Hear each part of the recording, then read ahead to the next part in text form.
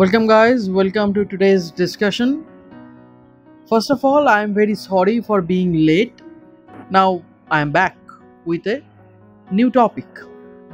Now today's topic is quite critical, and that's why today our lecture will be a little bit longer than other lectures.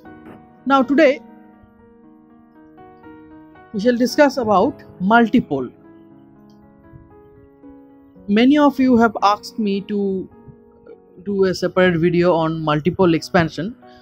So guys, this video is for you. Now, what is a multipole? Actually, a multipole is a combination of several poles. See, multipole means multiple poles. So it is a combined action of monopole, dipole, quadrupole, octopole, and so on. So it is not a single point charge effect or a dipole effect. As a whole, this is a cumulative effect. Now, see, monopole, where the potential V varies like 1 over R.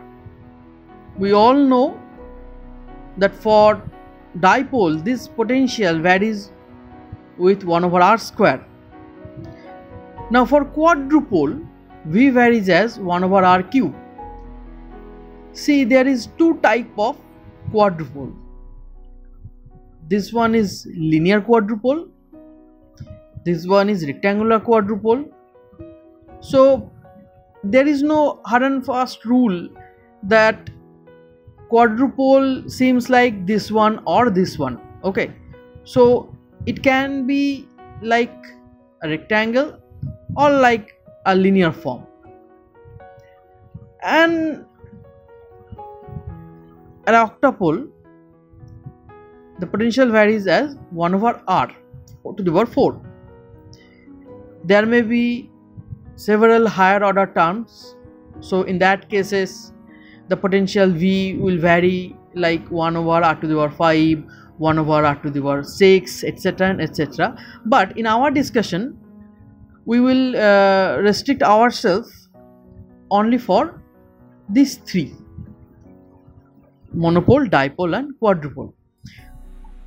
Octopole case is rather very complex for your standard, and actually this quadrupole and octopole both are widely used in nuclear physics, rather I say higher physics. Now, what is the basic idea between all these things? The basic idea rely on the fact that where the observer lies. Now, as I said before, the multiple pole or the multipole is the cumulative effect. Now, when this P is the observer. Now, when this P is far away from any charge distribution of arbitrary shape, now this distance matters then. Okay, and this arbitrary shaped charge distribution will act as a point charge. What will we get at P, the potential? It will be a monopole term because this will act as a point charge. But suppose the observer is coming closer. In this picture, it is much closer than that one.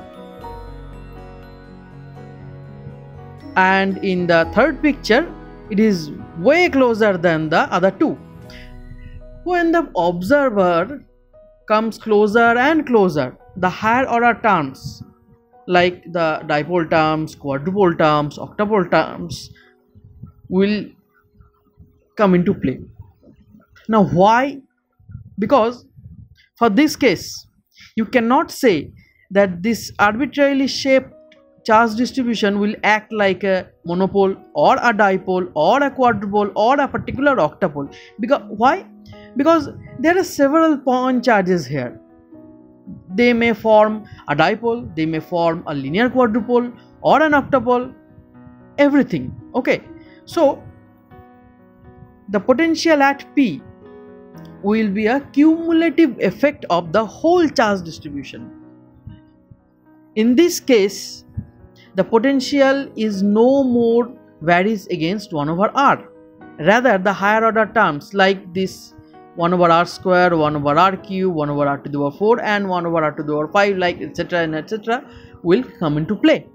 So this is the basic idea between this is the basic idea of the whole thing. Now, before I further proceed, if you are new to my channel, then please like, comment and share my video, and for the regular updates please subscribe to my channel and don't forget to turn on the notification bell. Okay, so we are back now. Now see, in figure 1, this is the arbitrarily shaped charge distribution, where this is a arbitrary point and there is a volume element dV around this point. This is our observation point, this is our origin point and this is our observation point. In some books you can find that O is within the charge distribution. Okay, that's fine, because O is an arbitrary origin. It may or may not lie within the shaded region. I have considered the O here.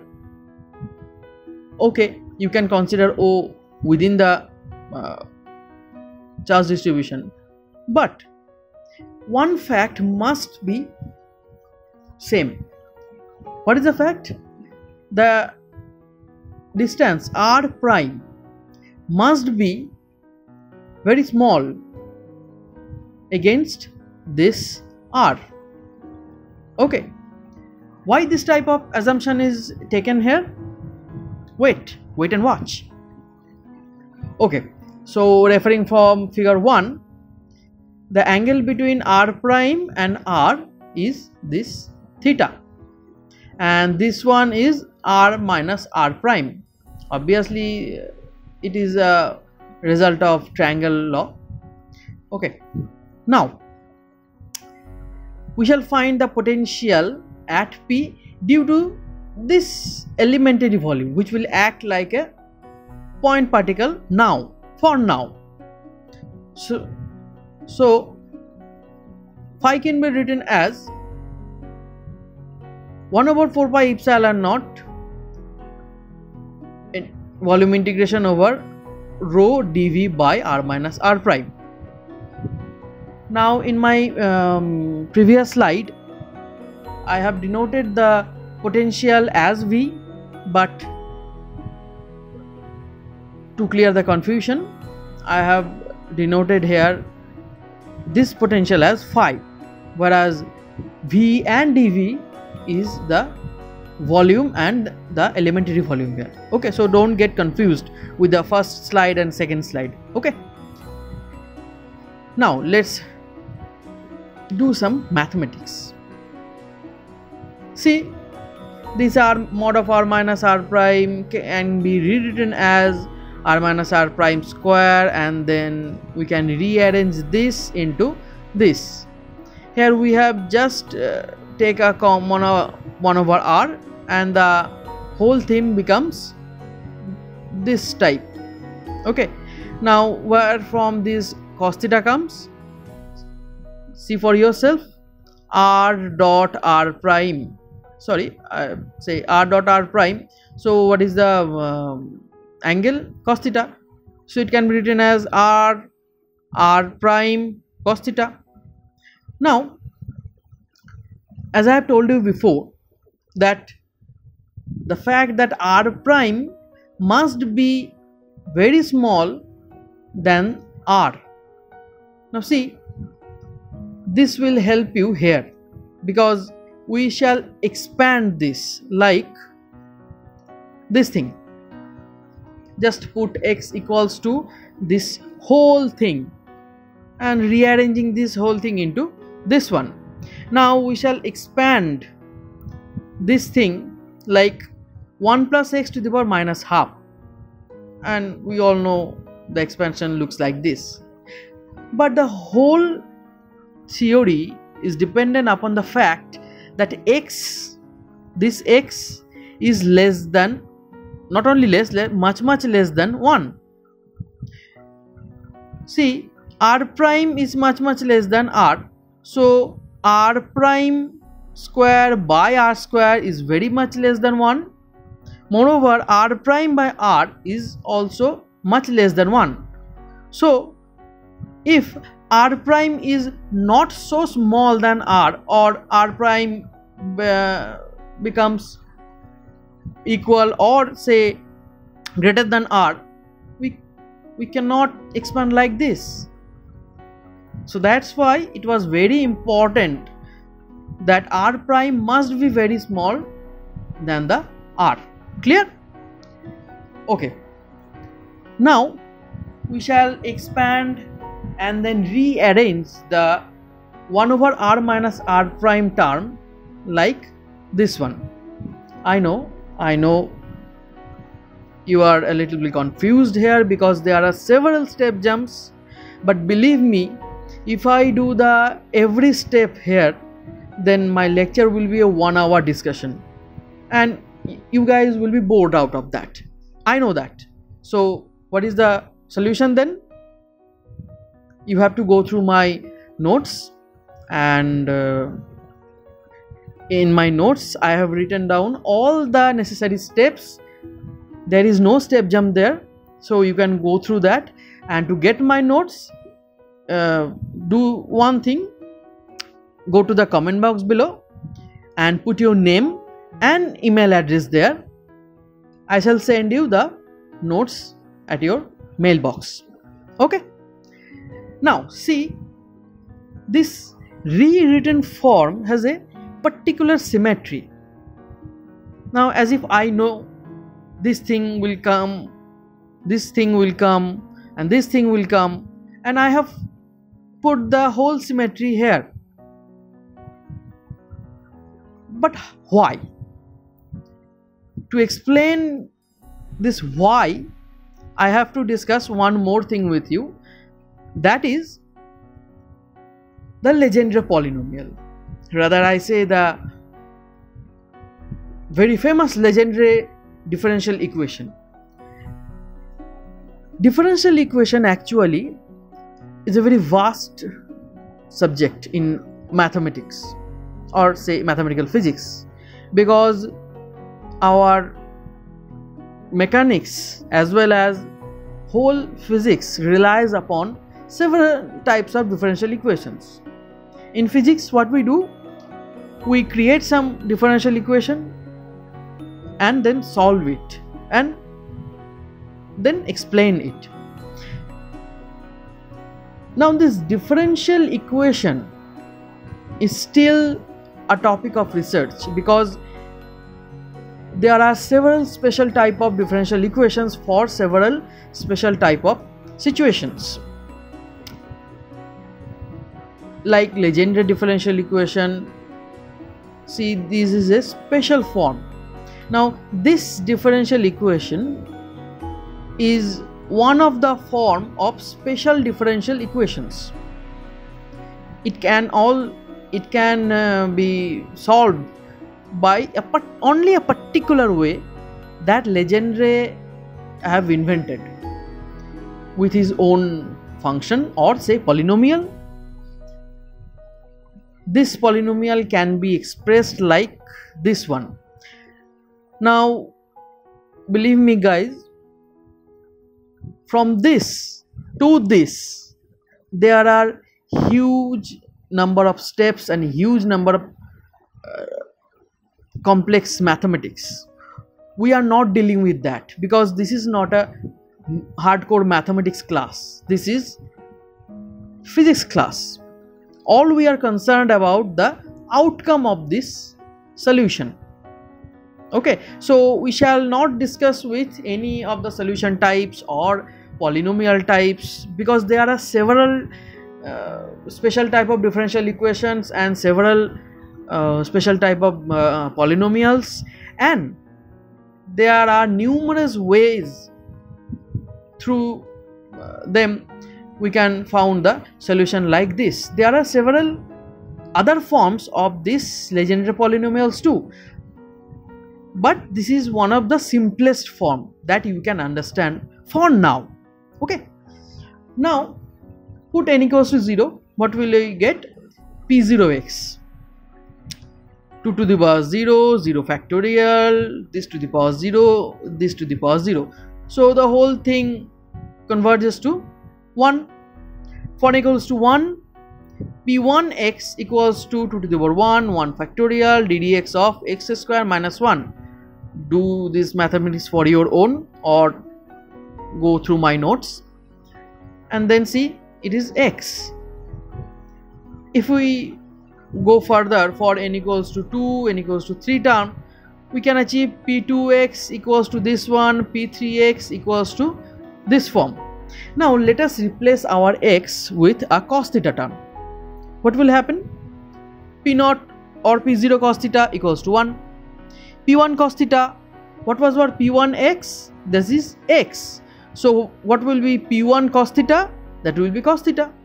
Now P2 cos theta, half of 3 cos square theta minus 1. P3 cos theta, like this one, half of 5 cos cube theta minus 3 cos theta. Now why we are discussing this polynomial suddenly? Because this legendary polynomial is very useful for our multipole expansion. See how?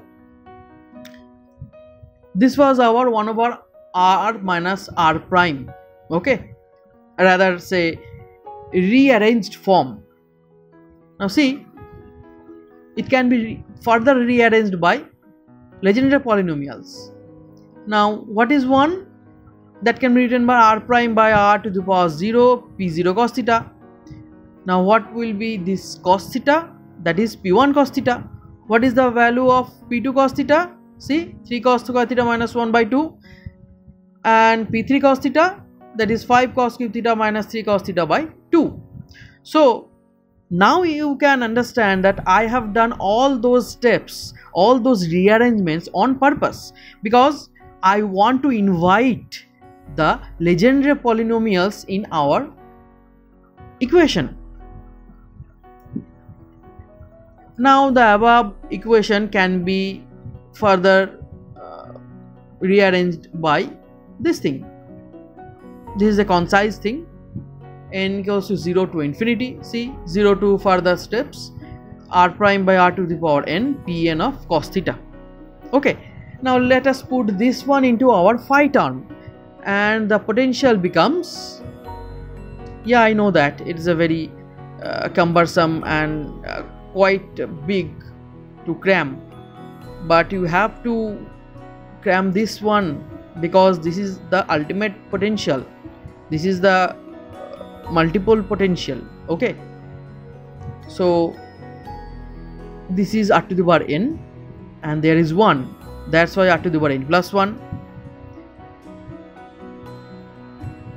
and this is row of r prime from previous one, and this is dv. So this can be further rewritten as phi naught, phi 1, phi 2, etc. and etc. What is the phi naught and phi 1 and phi 2? See for yourself. Our phi naught refers to a monopole term. Now let us put 0 at n, 1 over 4 pi epsilon naught. This is r only, so this is r. This is 1, this is p0 cos theta, that is 1, this is rho dv. So this thing transforms to this thing for n equals to 0. This is called monopole term. Okay, now if we put n equals to 1 and n equals to 2, this thing will transform into this one, this and this one. The second one is called dipole term, and third one is called quadrupole term. Now these three equations are very much important. Why? Because in your mathematical situations, rather say in your exams, questions are asked in a particular manner. Rho is given, a particular form of rho is given to you in any coordinate system, okay? And questions are asked, what is the dipole potential term, or what is the quadrupole term, or determine the quadrupole potential term for this charge distribution defined by rho is equals to this one. So it is a very common question that rho will be given, and these one between these three terms can be asked, and it is, believe me, it is very important question for your term exams. Now one by one we shall discuss about each term, okay? Now let's come first for the monopole term. It is a rather easy term because actually there is no n term, actually there is no r prime term. Simple 1 over 4 pi epsilon naught r volume integration of rho dv. What is volume integration of rho dv? Actually this is the total charge q, okay? So finally goes to, you know, your known term q by 4 pi epsilon naught r, and this q is sometimes called monopole moment. So in your term exam, if there is a question which is asked on monopole moment, don't get confused, it actually is the total charge, that is rho dv, okay? Now let's move on to our dipole term. This is our figure 1, you are familiar with it now. Now what if the total charge is 0? How? Suppose in this charge distribution there is no monopole, or there is, everything is in dipole form. Dipole form means two different charges, or rather say two equal and opposite point charges are kept separated by a very small distance, plus q and minus q separated by a very small distance, say d. So what will be the total charge? Plus q and minus q, sum over plus q, sum over charges equal to plus q minus q equals to 0. So the actual total charge is 0, but there is a potential. What is that potential? That is our dipole potential. So in that case, the dominant term will be our dipole term. From our previous expressions, phi 1 equals to 1 over 4 pi epsilon naught r square integration over r prime cos theta rho dv. It can be rewritten as this r cap dot r prime. See for yourself, r cap is along this direction, r prime is along this direction, and theta is the angle between them. So from the idea of dot product, we can easily rewrite this one as this one, and further we can write our dipole potential term as this one. What is this small p? This small p is actually the dipole moment of the charge distribution given to you. And how it has been written? P equivalents to r prime rho dv integrated over v. So now suppose there is a question that tells you rho is given, rho is equal to this type of, and the question may be like what is the dipole moment of the charge distribution, or determine the potential due to the dominant term. So you have to determine what is the dominant term, and then you have to determine the potential. Okay, now let's move on to the most important of all, the quadrupole term. Why most important?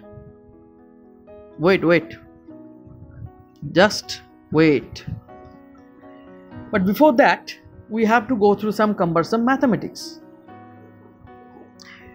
and this mathematics will be a little bit complex for you, your graduation standard, because quadrupole moment is a topic which is discussed both in your graduation topic and your post graduation topic.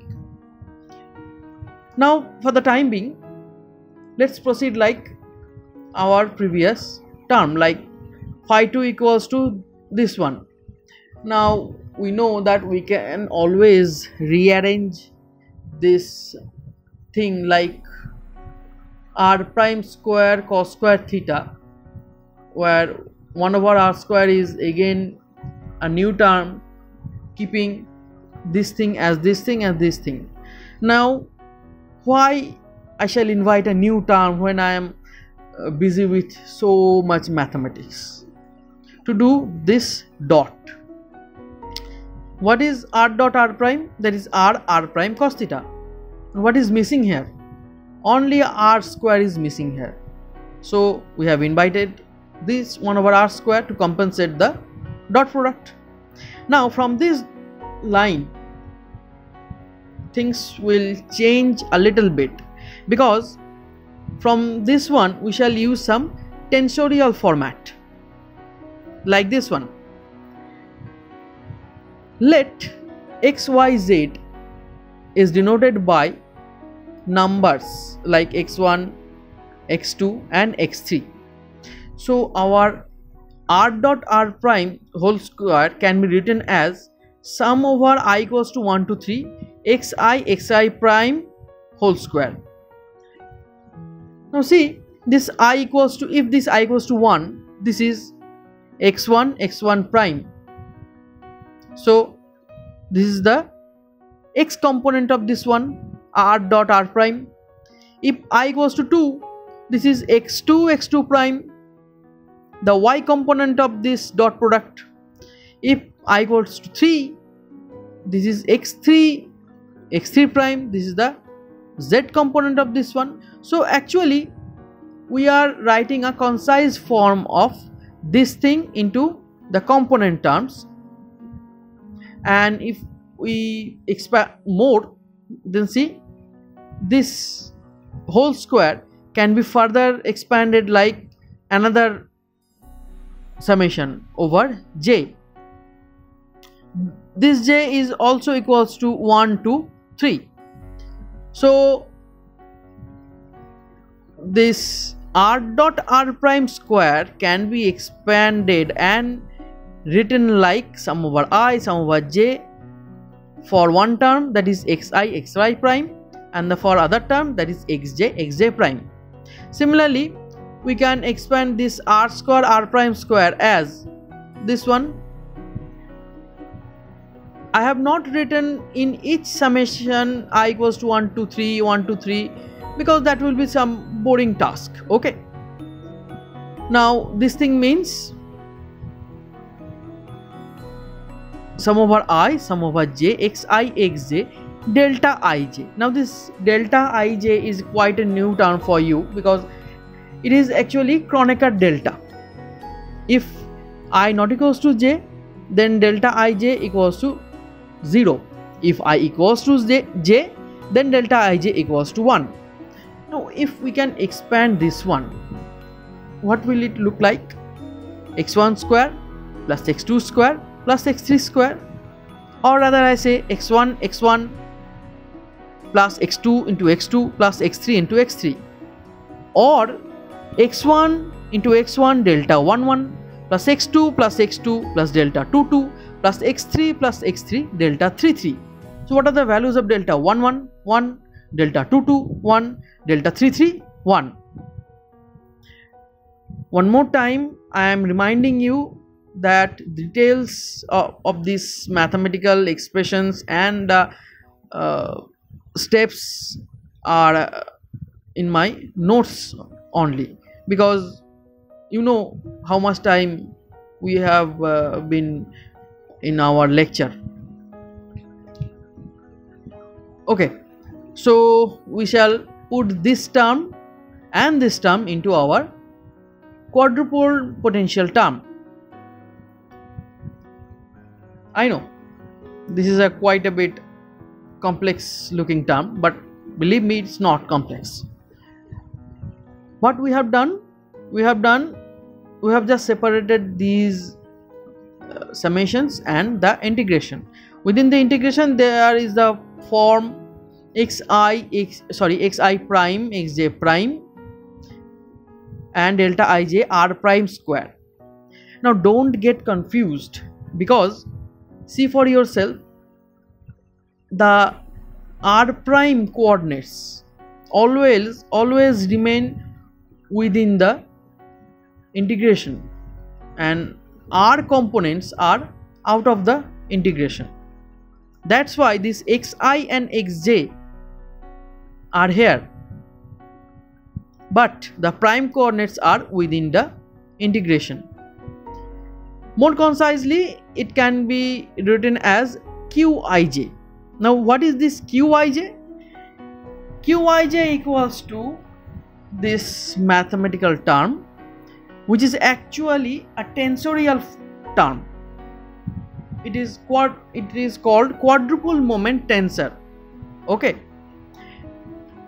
actually it is a 3x3 matrix form like this one, because if we can expand this ij to from 1 to 3, we can find 9 terms. See for yourself, q11, q21, q31, then q12, q22, q32, and as q13, q23, q33.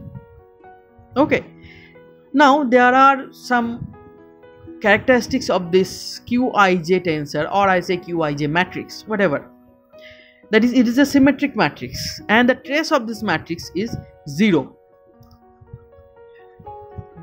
Now for our mathematical or physical purpose, we can further reduce this matrix for our own purpose. Like we can make all the off diagonal elements like q12 or q21, q13, q31, q23, q32 by proper putting by proper terms or putting proper values. We can make these off diagonal elements 0. So what will be look like that? It will be a 3x3 matrix with only these principal terms. Again, the trace is 0.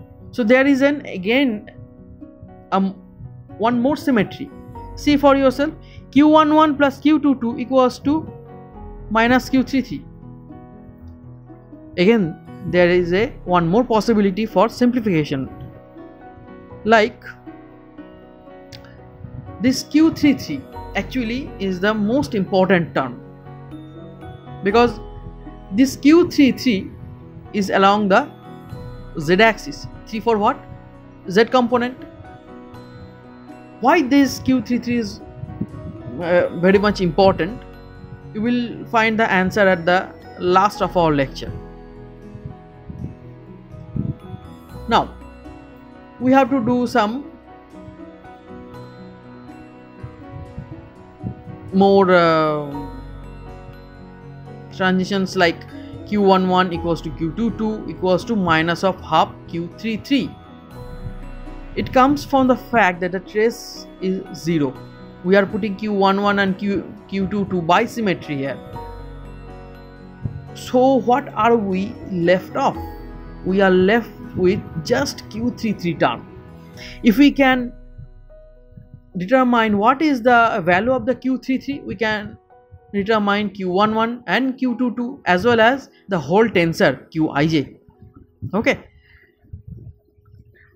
now this qij, we can write this qij as, see what is for 3 x3 prime minus delta 3 r prime square. What is x3 prime? That is z prime simply. So x3 prime into x3 prime, that is z prime square here, and delta 3 equals to 1. So our q33 looks like this one, and this one is rather more and more simple than the previous Qij, and it is very easy to integrate too. Like, this is called the quadrupole moment. See the term, it is not quadrupole moment tensor. Qij, this one is called quadrupole moment tensor. Okay, but this one is only called quadrupole moment. So beware of your exams in because the questions may be very tricky. Read it thoroughly. Whether Qij has been asked or Q33 has been asked, read it very carefully. What is the language? Whether they are asking for quadrupole moment tensor or quadrupole moment only. Now, what will happen if this Q33 is a positive quantity? Then the distribution will look like a prolat shaped distribution. What if it becomes negative? It will look like a oblate shaped distribution. And what if Q33 equals to 0? Yes, you are guessing right. It's a sphere. Good. But still we are confused. Why to use these peculiar distributions? Actually, this quadrupole moment term is very widely used in nuclear physics. Rather, I say this Q33 term determines about the size and shape of the nucleus. In your postgraduate physics, you are familiar with deuteron problem and deuteron nucleus size problems. In that cases, Q33 is the main factor. In deuteron problems, you have to evaluate this Q33. If Q33 is positive, then nucleus will look like this type. If it is negative, then nucleus will look like this one, and the ideal one, that is Q33 equals to 0, so that the nucleus will look like perfect spherical. So there may be some deformation in your nucleus, and to evaluate that deformation, Q33 comes into play. It is actually very much important in your deuteron physics and widely in nuclear physics. Okay, this is the end of our today's discussion. Hope you have find it useful for you. If you have any doubt or any queries, let me know in the comment box. Okay guys, thank you for watching. See you soon.